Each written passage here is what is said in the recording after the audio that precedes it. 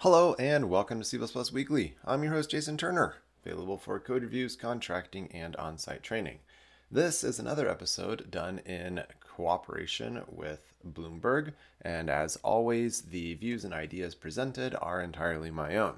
And if you gathered by that intro, that means that we are discussing PMR and allocators again.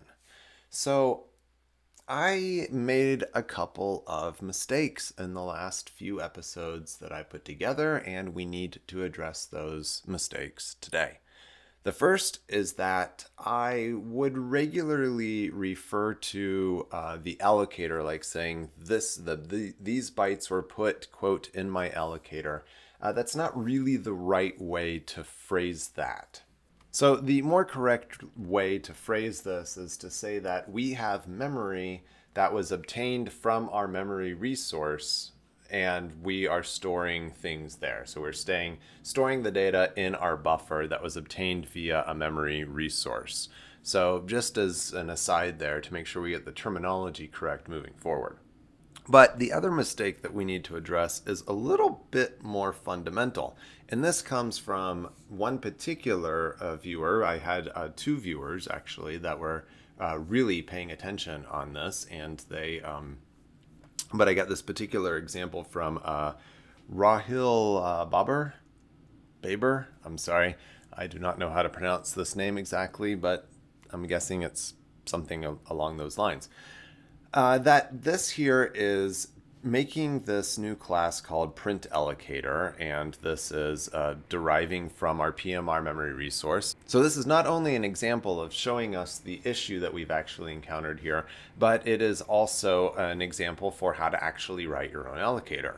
So this has this void pointer do allocate and do deallocate, which takes a void pointer, a size, and an alignment, and do is equal. Now, both of these call simply into the new delete resource. The new delete resource is the default allocation. This is just calling new and delete in C++. It's not really complicated or anything like that. And then this do is equal thing. So these are all things that had to be implemented from the base class with virtual member functions.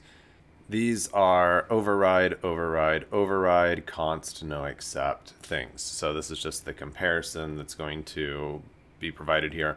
And this again just passes on to the new delete resource. So what we've done is created our own allocator, print alloc, called mem here, which is just going to print out with cout whenever we're doing something that call the new and delete resource. Let's play with this just a little bit. And right now we have this code set up from our previous examples where we've got a monatomic buffer resource that is using this local memory here. So I'm just going to do a quick example here to say, is this new and delete resource that I registered here, the set to default resource, is this going to print out here? And no, it's not. It's not, because this is a vector. It is not a PMR vector.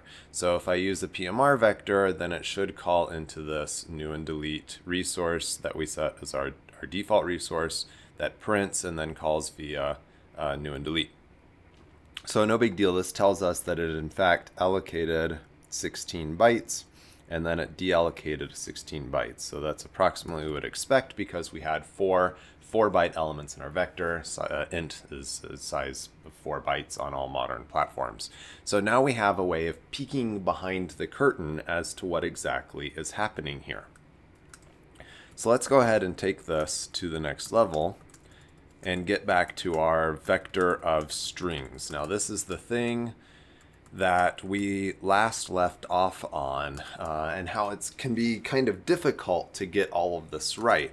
And it turns out it's even more difficult than what we expected. Now, I'm going to put in a couple of examples here. I don't want a vector of vectors, I want a vector of strings. I'm going to put in a couple of examples and just give you a moment to look at this, and I'll try to actually leave the moment in after I'm done editing the video. So I'm going to create this hello world. So I've put in the hello world, and we do see that we are getting a hello and a world allocated here, and then I'm printing out what things were deallocated. Now, the problem, the reason we did get this hello world printed here in this allocate and deallocate, which is calling the new delete resource up here, is because we forgot to pass in the actual allocator that we want to use. This is our memory resource here.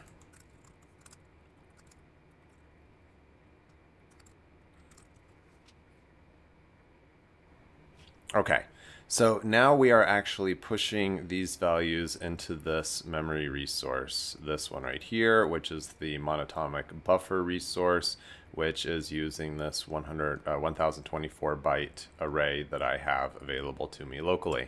So if I go ahead and I take this just down to like 8 bytes, which is clearly not going to be big enough, we're going to see the runtime actually generate calls into these new and delete resources here.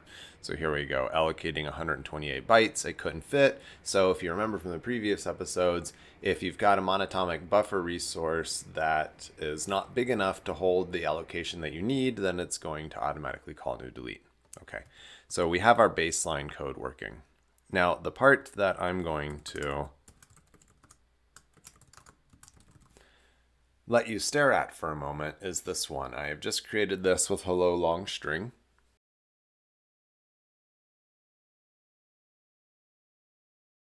And we can see that the runtime actually allocates 18 bytes and deallocates 18 bytes. And the value of those bytes that it's deallocating is in fact hello long string.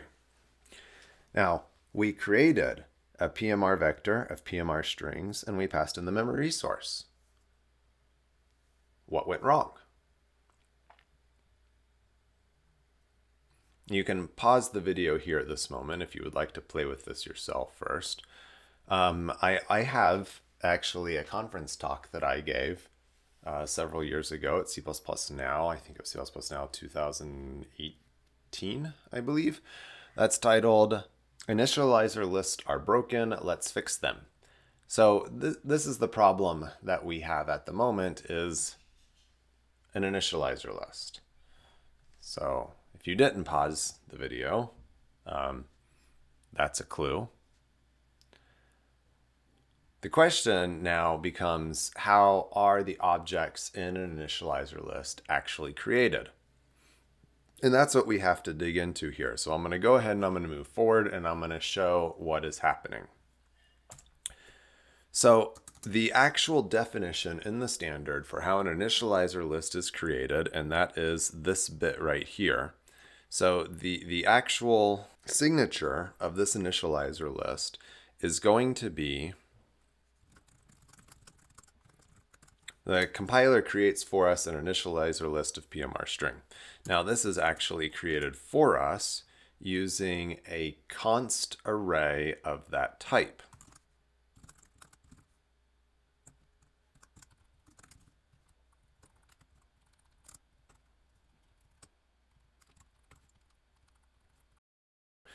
So this is what the compiler has done for us. It has created a const array, and then it's going to create an initializer list that is effectively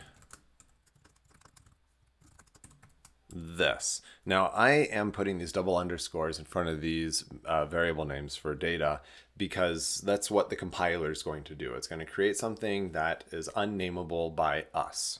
Now, the next change that I make, the code's no longer going to compile.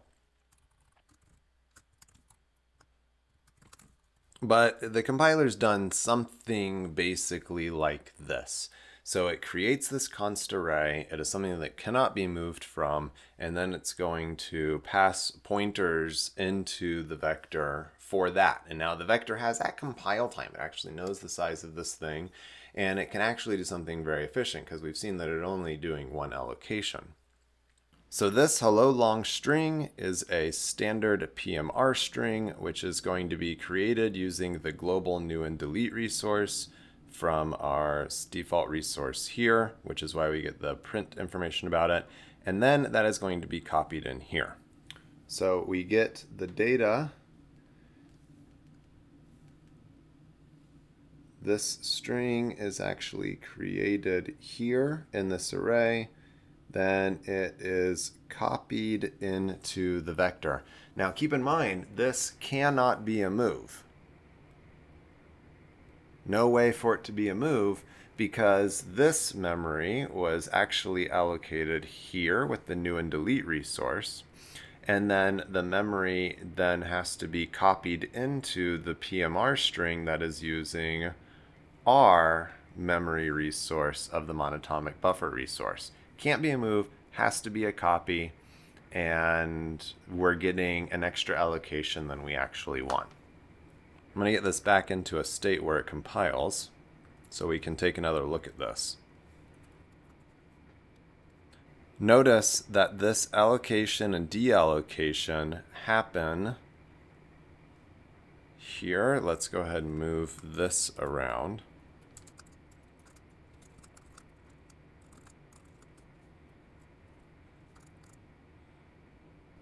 Okay, so we actually get this message saying that it's deallocated this hello long string before we get the message saying the vector has been created. So this temporary created here for us has a very short life, and then the data gets copied in.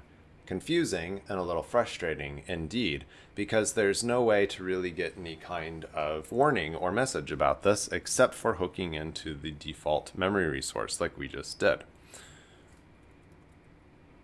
Now, the next problem is very similar in nature.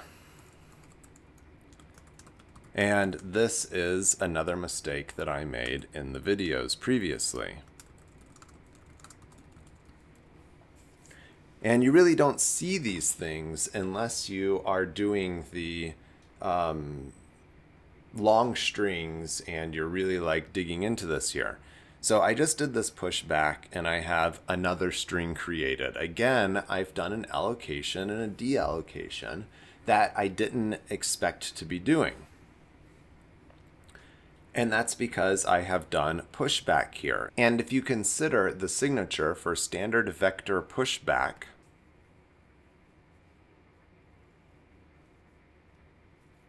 what we see is that pushback itself is not a templated function. It can take a const value reference or an R value reference of the contained type. Notice this is a vector of type T. This is a T. Just because we see T here doesn't mean that this function is a template.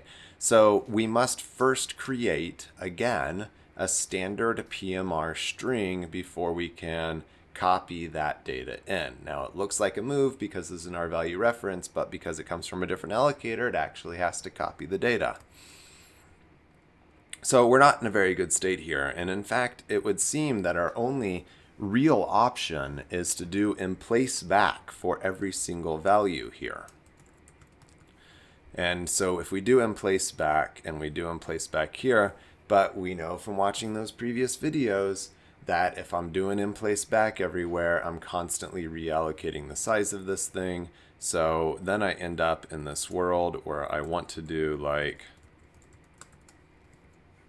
one allocation for the vector itself, and then I can emplace back all of the various values in here, and that becomes quite the pain. So really what we would like to do is create some sort of a helper function, and I demonstrate this in my initializer list are broken conference talk, but let's go ahead and see what that would look like here.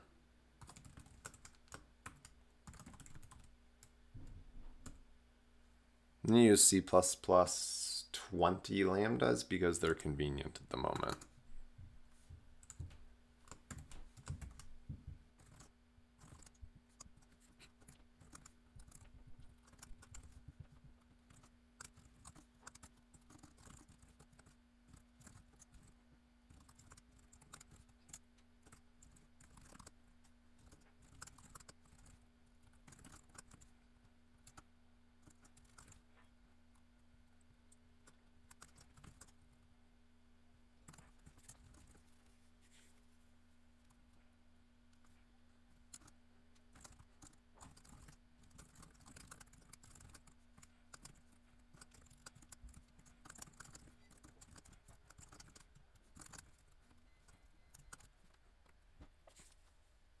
But actually calling a C++20 lambda with explicit template parameters doesn't work very well.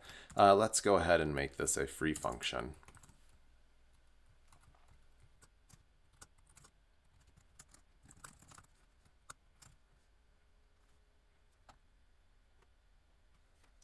It's interesting, I did not pass the resource here correctly, and I am not getting any compile time errors or warnings, even though this is expecting something. It seems to have just taken the string that I passed it as the initial value here instead of a resource. Okay, so let's go ahead and make sure we pass in our actual memory allocator buffer resource that we want.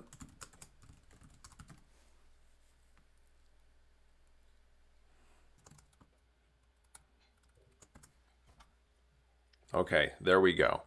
So we have created our handy create container function that takes a resource, I don't care what the type is, and a set of forwarding references, and then I create the container, I reserve the appropriate capacity because I know what the capacity is going to be in total here, and then I call mplace with a forward of each of the arguments using a C++17 fold expression over the comma operator.